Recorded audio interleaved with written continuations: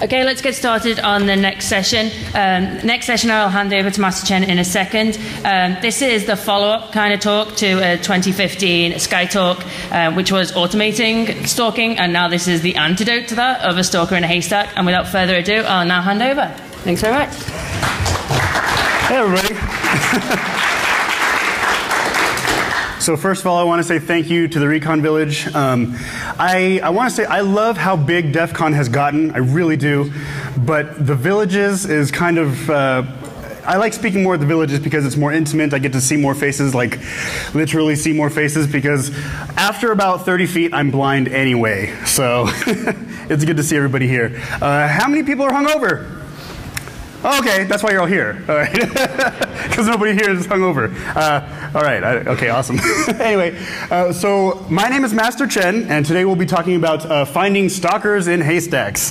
Just like the introduction, in 2015 I did a Sky Talk called Automate Your Stalking. And what I did was basically monitor the person, my subject or my target, without following them directly. And I'm going to get into a little bit of those details, okay? First off though, who am I? Here's the laundry list of stuff that I've done. I've written for 2600. I host a podcast here locally in Las Vegas. By the way, born and raised. So it would be a shame if I don't attend DEF CON, right?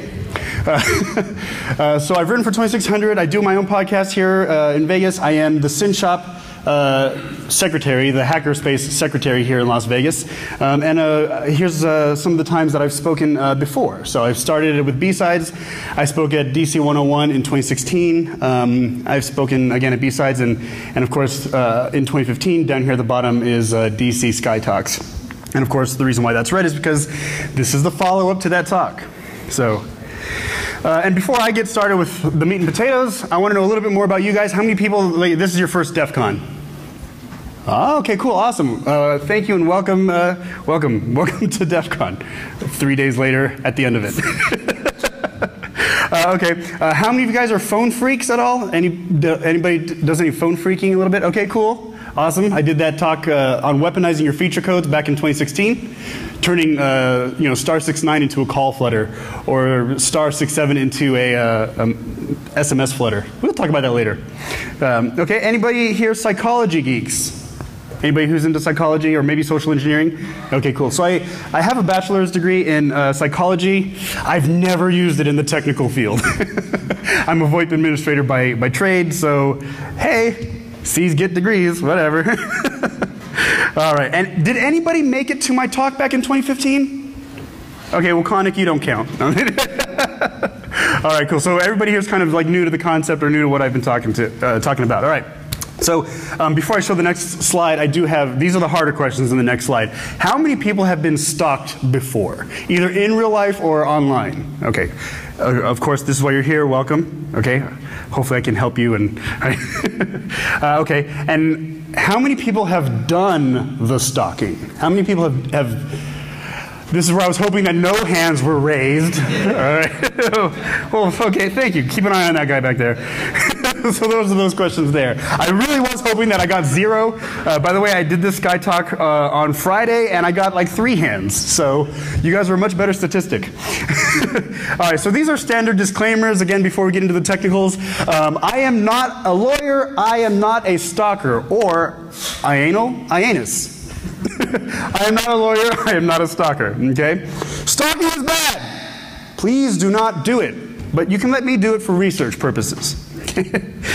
Now this research only covers one attack vector. We're talking about social media, specifically Twitter. Okay, so that's where we're going to focus on. But of course later on I'd like to branch off into other types of social media and maybe apply my algorithm to those types of media. Okay? Okay, so why this talk? Again, I've been saying this like 3 or 4 times. 2015, automate your stalking. I felt bad because the people who came up to me afterwards were asking about the stalking method. Like, how do I do this? And how do I do that? And I was like, you're asking very pointed questions. I don't know if I might have released a tool that made it easier to be a creep. And I don't want you to be a creep. I just do things because I'm interested. This is a hobby. It's not that I actually want to stalk people. I just wanted to see what kind of data is out there. And that's my only motivation. And so when I saw people coming up saying, how do I do this? And how do I do that? it made me a little bit nervous. So that's why we're here today. This is the Band-Aid. Here's the repository for the code that I wrote back then. I did write it in Ruby, but now it is in Python. I've been convinced to write in a different language, but whatever. And there's the PDF version of the talks, the slide deck from back then. Okay. Oh yeah, so I'd like to even the playing field today, and that's why we're here. Okay? All right, quick recap of the 2015 talk and the methodology. Okay? So these are some of the Stalker statistics from the Bureau of Justice Statistics. That's their website there. And what they told me, and the statistics haven't changed. So I tried to check their statistics to see if that has been updated, but they showed the same numbers. So 14 in 1,000 people have an issue with stalking, whether it be in real life or online or some form of it. Okay? And so if you want to look more at those statistics, they are there. There's the link. I only have about a half an hour. I want to give you guys what I can. So what did I do back in 2015? Well, instead of, and I'm going to be using some of you guys, I'm going to be looking at you, okay, but I don't know you specifically except for this guy right here. So instead of following you directly on Twitter and knowing what you're up to and whatnot, I'm going to follow all of your followers. Okay, I'm going to follow all your followers and not you directly, and they are going to tell me what you are up to. Okay, now how do they do that? They'll tag you in, check-ins when you're checking in at the bowling alley or when you're checking in at the movie theater. They'll tell me where you are. They'll tag you in a photo with your face on it. Even though you didn't tag yourself in it, they tagged you in it, and I don't need to follow you directly. Especially if you've already blocked me or you've already thought that I've been a creep, right? And so back then in 2015, Instagram was notorious for sharing geolocation data. They're better at it now, and they don't actually tag you with the location of where the picture was taken. Slightly better, so there you go, right? Now the cool thing about this though is that since I got the computer to do it, I didn't have to sit at a computer to monitor anything. I would actually get notifications on the smartwatch, which back then was the Pebble. God rest that company. I got the Fitbit, so it is what it is. But I got notifications on the watch when I had activity from my target or from my subject. So I would be notified, oh, so-and-so is doing this, so-and-so is doing that. And for most of the time, they were none the wiser. Okay? So again, I don't want to follow the target directly. Why is that? Red flags, right? Red flags, you don't want to follow the target directly. You don't want them to know that you have maybe a ghost account or a sock puppet following them for you. You just don't want to arouse any suspicion. So how do we stop that? Well, instead of following them directly, we follow their followers. And that was the methodology back in 2015. So now the question becomes, well, how do we find the stalker? Now, I'm not good at finding memes. I'm not good at making memes. So insert dank meme here. Use your imagination. You guys can do that, right? You guys did say you were not hungover, right? All right, so here's a snippet of the code that you can now find on my GitHub repository. It is a new repository called Anti-Stalker Bot. Now the meetup, this is the big chunk of the code. What we're doing here is I'm going to each and every one of my followers, taking their followers and putting them into a raw data text file, just a whole bunch of Twitter IDs, and you'll see some of that baseline, or you'll see some of those screenshots in a little bit. So again, I'm going to Conic, I'm doxing you, sorry. I'm going to Conic's followers, taking all of his followers and putting that in the file, yours, putting it in the file, putting in the file. So I'm not following any of you guys.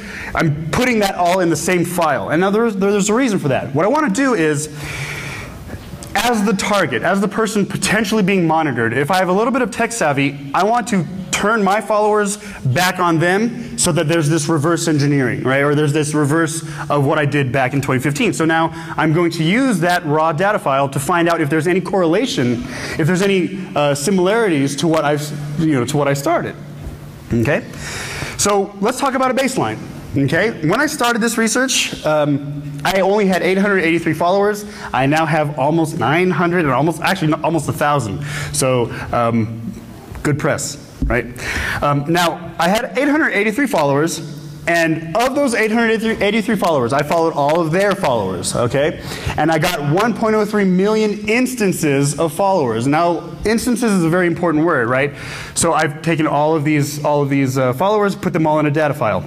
Now, of that 1.03 million, though, there were only about 815,000 unique IDs. Now, how do we explain that? Well, you 2, you 3 or 4 may have the same types of followers in your list, right? You all might be following, or the same type of InfoSec blog may be following you, or the same type of psychology blog may be following you, or you guys may just have mutual friends. So the first thing that we do is we have to find unique IDs. Okay? We have 1.03 million instances. These are not all unique. There are 815,000 unique IDs, and it's important for me to convey that message so that you guys understand where the data is going. Okay? So if you look at it, that's about a 50% follow rate when you see me or my ID showing up 450 times. That just means mutual friendship, right? If you're following me and I follow you, I'm still in your list. We're friends now, right? And I use friends because how many of us are actually friends with people that we are friends with on social media? A lot of F words today. So that's why you have that 50% follow rate, because for the most part, I'm following you, you are following me, we're all having a good time, right? And that's why I show up 450 times in the follow rate of my followers. So here's the raw data screen cap, okay? This is all not organized yet. These are just unique Twitter IDs, and that's why I blurred out part of it so that you know, you don't see who's following me, although that is kind of public information, but at least I'm not going to be responsible for any data leakage. So as you organize the data, you see that the high follower rates flow up to the top. Now that 450 is myself. That is myself in this baseline. I am following that follow rate. That's 50%. Okay? Now everybody else, you'll see that the next highest number is about 124, even though I wrote a red line through it.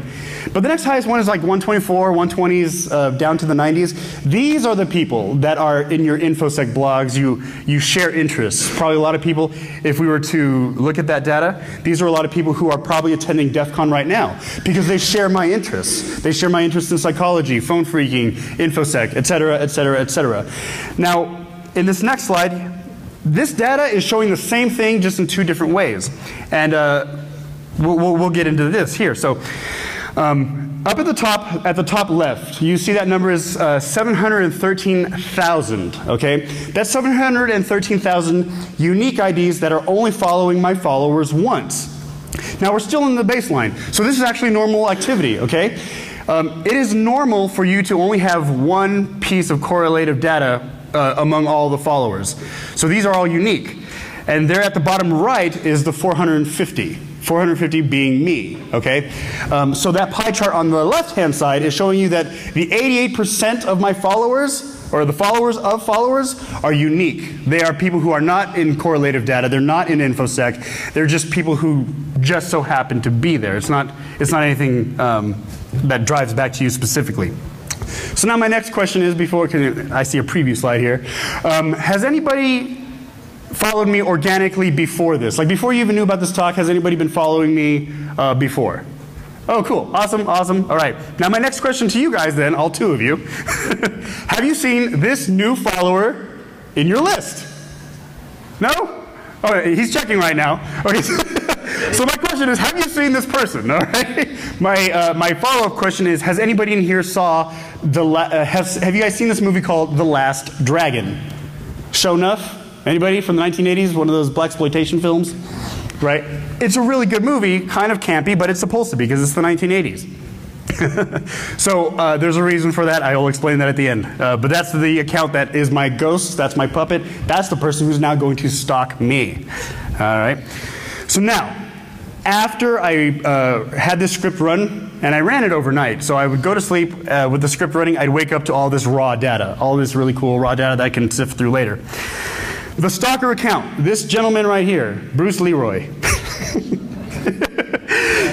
Yeah, Bruce Leroy. Yeah, you found it? Yeah. Perfect. That was me actually.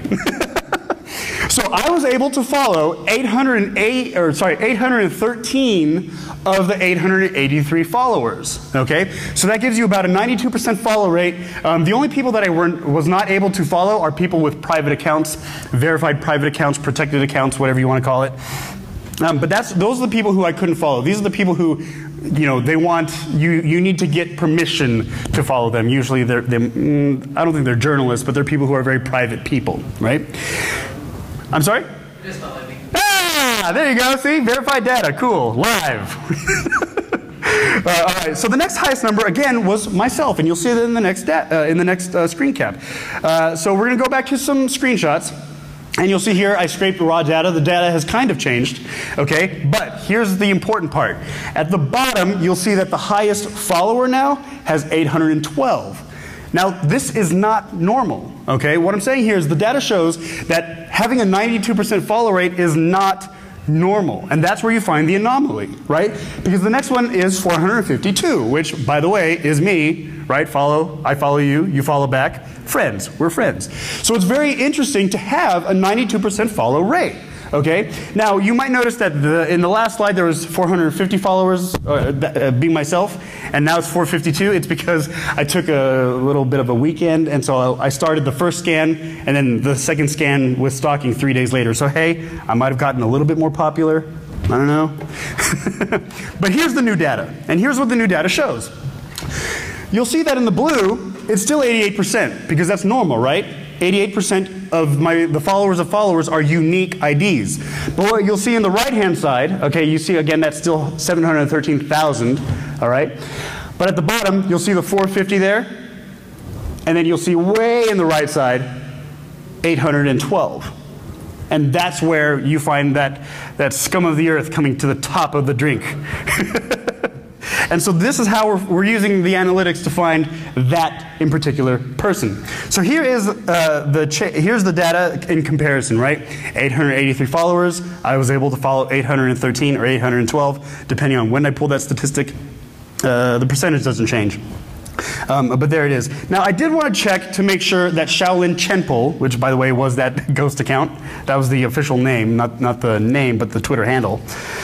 Okay? I wanted to make sure that it wasn't following me directly, which it is not, because I searched for that, and that's the only thing that came up. And for those of you who are familiar with Shaolin, is anybody here familiar with, Shaolin Kung Fu, the legend continues Kung Fu? Right? I've actually spent some time in the Shaolin Temple to train. I tried to grow my hair out for Mohawk Con. I didn't have time. I usually shave my head because I do martial arts with the monks every now and then. I choose to shave my head. I'm not a vegetarian or anything, but that's just up to me. So here are some reminders. Is social media, the problem with social media is that it's public by default, right? Now, I understand that Twitter is supposed to be public. You use it as a sounding board. You use it as a megaphone. I get it. But there is correlative data here that shows that you can be monitored without being monitored directly. And that's the important part here. So just keep in mind that Twitter is public by default. A lot of other a lot of other social media is public by default, and that's the problem that we have here. Now, what I'd like to do moving forward, of course, is use my method, use this algorithm to against other types of social media. Maybe not Facebook specifically, but definitely Instagram. And I have an idea for how to maybe analyze hashtags. We'll get to that maybe next year, right? Here are the resources and links that I have here.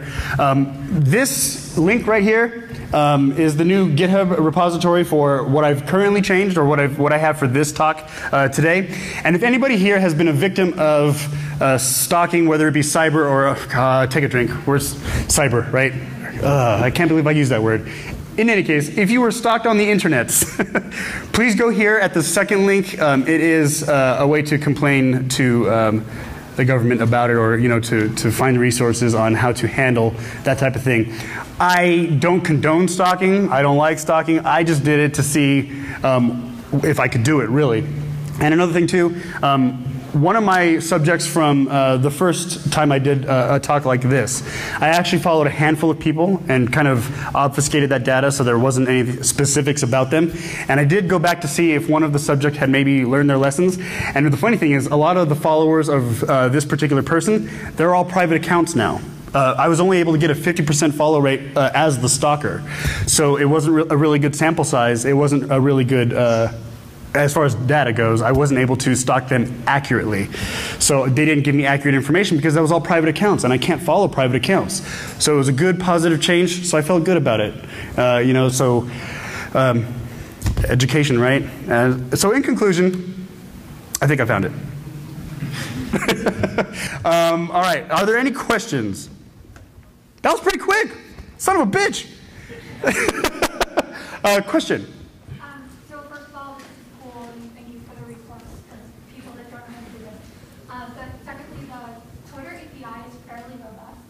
And so I was wondering if you thought about creating a way to weight certain users. So, for example, you can tell from looking at a public Twitter, wow, they talk to this person a lot, or this person has tagged them in images before, or they've checked interfaces with this people. So when you go and look at the accounts that really matter, right. That's who you'd want to focus on, because if a stalker was sort of more sophisticated, they might not follow 813 accounts. They might follow the 30 that really matter, and then have you pull them out of that data. Right.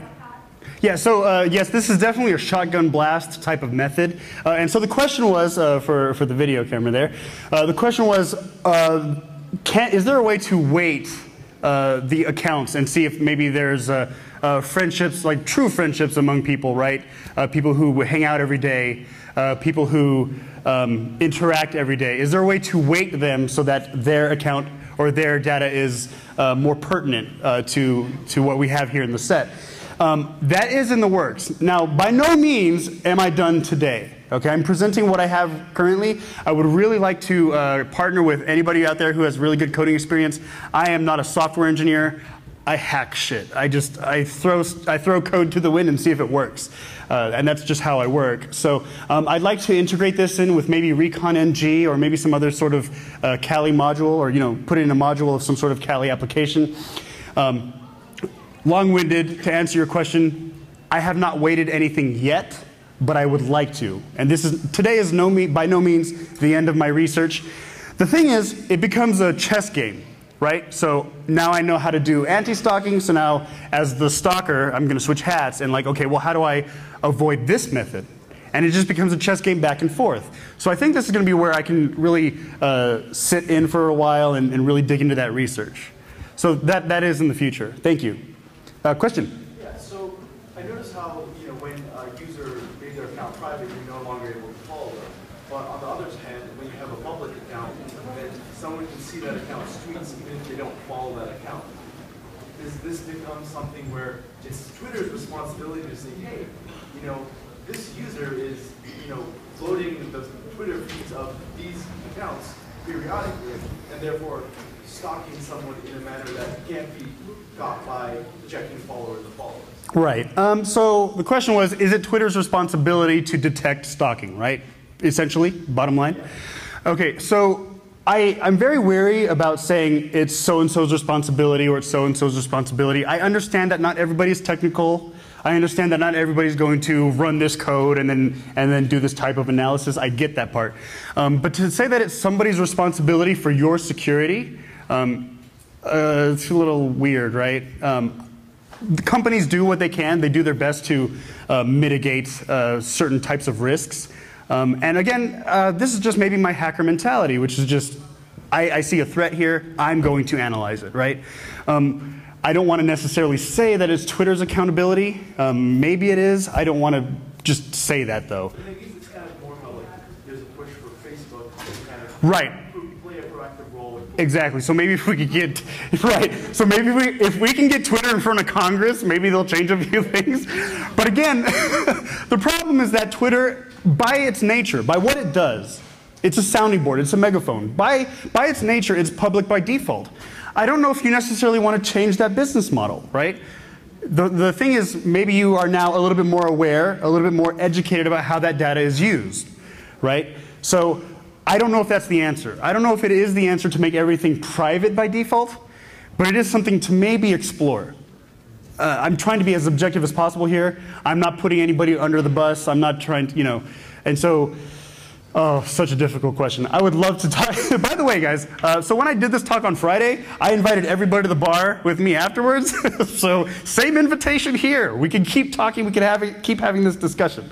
Question? Do you find that scales up for large number of followers? So that's Close to 11,000. oh, cool. I want to get to your level. Not necessarily. Okay, fine. That's fair. Right, so the question was, does this scale up, like from, I only have about 800 followers, does this scale up to somebody who has somewhere in the thousands or multiple thousands? I don't know, but that would be very interesting. I would imagine that the data that you see, the graphs that you see, are going to be very similar though, because even with bot accounts, right, you say that maybe a lot of your followers are bots. Yeah, my followers are, I just get attacked a lot. Oh. Okay, so your followers are 98% real, but you get attacked by a lot of bots, maybe, right? Okay. So the thing, I will say that the thing that Twitter is doing now recently that I found out is that even if you're trying to make a sock puppet, you have to have some sort of valid, and I use valid in air quotes because I am a VoIP engineer, valid phone number, right? You have to have a valid phone number now to sign up for a Twitter account. Okay, so you could maybe get a Google Voice number, or actually, you know what, I don't even think that works. But you have to have a valid phone number to start an account. And that's because, of course, all of the latest drama on Twitter, et cetera, et cetera, et cetera. So my suggestion, okay, this is me playing chess, okay, so I don't actually suggest this to any stalkers, but a way around that would probably be a burner phone, because it's a legitimate phone number, it's a mobile phone number. I'm not sure why Google Voice doesn't work, and now I'm just rambling. So to answer your question, I believe that it could be scalable, because I don't think the data itself will change except for these little needles and haystacks. I think for the most part, your data will look the same, where you have thousands and thousands of unique followers and only maybe one, maybe two anomalies. Right? The only anomalies that I found were the two, were myself and the stalker. And that's what we found here in the data. So I hope that answered your question. Okay, cool, thank you. Question, way in the back. Yeah, do you plan to extend this research to any other platform? Oh, fuck yeah, sorry, yes. Look, I'm old school DEF CON, okay? I can swear, right? I hope you guys aren't offended, but I am old school DEF CON. So yes, I do want to expand this type of research or this type of analytics to other social media, but I know I can't do it all alone. So if you guys want to collaborate, that would be great. My next target is actually Instagram. Don't ban me, Instagram, please. I haven't even started the research yet. But yes, I want to, it's not just going to be Twitter. I want to analyze all types of social media to see if I can see the same types of anomalies, the same types of interesting data points. That's what I want to check out next. Again, I want to make what I've written into a little bit more of a module that we could put in Recon NG. Maybe a Maltego transform, something that's bigger than myself. That's my favorite part of doing this type of research. I know I can't do it all by myself.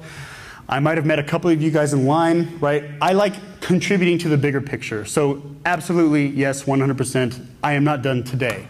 I am just releasing what I have so far, right? Next question, right there.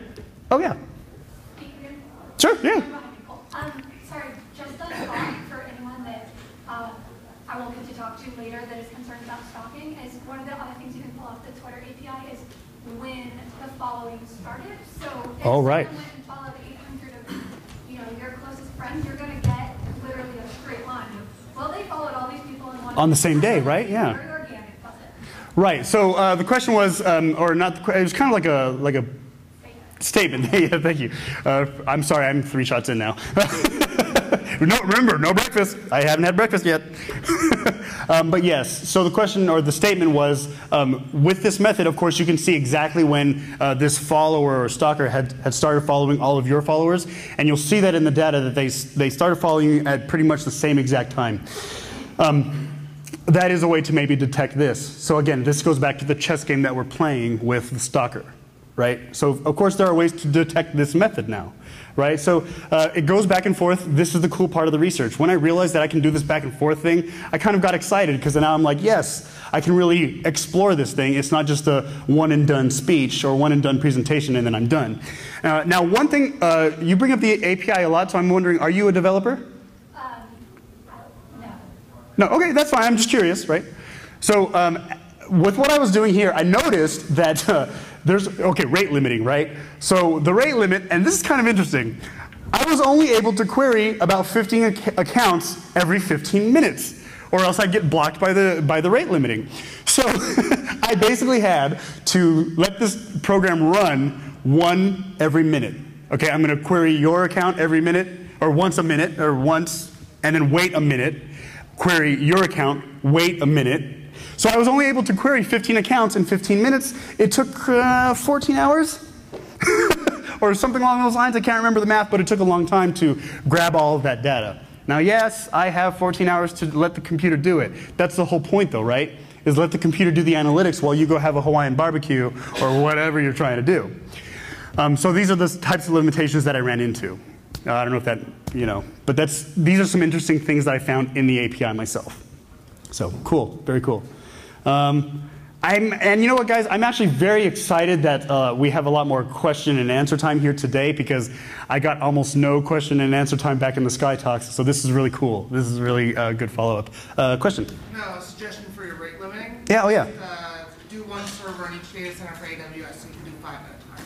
Yeah, so the suggestion is, of course, using AWS, and the thing, though, is the API is tied to your unique Twitter account, right? So like when you sign up for a Twitter account or to develop for Twitter, it's assigned to a unique account. I'm sorry? They don't have bulk API? Not that I'm well, they maybe do. I didn't check that far. Okay, so yes, the question was, can you just use AWS to use multiple machines to scrape that data? You probably could with a bulk API. I use a single one-to-one account API key limit there. So there's that. See, I'm cool with these open ideas. This is now where it becomes a discussion, right? Question? Yes? For the rate limiting thing, if you really had to, you just use like beautiful soup and just scrape it off their public web page, right? It's slower than the Yeah, totally. Actually, I agree with it. You had to get around it. Right. Now, of course, there are ways around maybe the rate limit. Your question is... No, my question's not. Oh, I'm sorry. Go ahead. Like, there's so many ways to work around it, that's all. Right. The thing is, have you looked at adversarial neural networks and/or are you familiar with that? I'm not familiar necessarily with neural networks. I am just now getting into the whole idea. So the idea behind it is basically you've got one unsupervised thing that's trying to trick the other one, right? So basically you've got one that's adversarial that's trying to trick the other algorithm into, basically, hey, I'm legitimate, but you're not. That other one is giving it feedback, right? It's saying, Okay. if you're not, here's why. And what happens is actually the adversary gets smarter over time and Right. more capable of saying, like, hey, actually, you can't find it, you can't find a deal. Okay. It's interesting if you wanted to connect, because you've already got the two models. Right. You could probably plug that into an adversarial neural network and start getting some feedback there if you wanted to use it. Okay, that's very interesting. The question was a whole bunch of stuff about neural networks that I actually have not explored. So, sure, let's talk. I'll get into that eventually. By the way, guys, again, I am not a software developer. I throw code together, and if it works, it fucking works, right? So it's really cool it really is cool to have these discussions with you. I am learning as I discuss with you, right? So it's cool. Question? Oh yeah, dude, sorry. Here, let's go to the way back. So I am at chenb0x, that's chenb0x, on most social medias. I'm on Instagram, I am on Twitter. Let's see if you can find me on Facebook. You probably can, it's really easy. I'm not gonna hide so much. But I also do this podcast here locally in Las Vegas. We are Grey Noise Media, that's GREYNOI.se. It's a Swedish domain.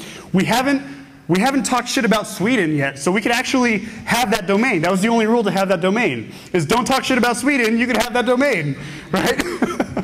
So I do that podcast weekly, and we talk about InfoSec, we talk about nerd stuff and nerd culture. The show goes on without me now, and I love that. Okay, so while I'm here at DEF CON, they still did the show at SynShop, which is fucking cool because that means that I'm making something bigger than myself. It's cool to be a co-founder and co-host, but if it could run without me, fuck yeah, right? So follow us, you guys. It's a lot of fun. It's a lot of, just as drunk as I am now. I am like that every Friday night. My doctor still hasn't detected any liver damage. Yeah, so there you go. We could talk about this all day, you guys. I am totally open to meeting you guys outside in the hall and just having discussion after discussion after discussion. My favorite part of the conference is talking to all of you. It really is. I could do a contest later. I can, it doesn't matter to me. I love talking to all of you guys, especially first-time DEF CON goers. This is what I do. I talk to people. I ramble, but it's a lot of fun. So, in any case, thank you, everybody. It's been a lot of fun. Thank you.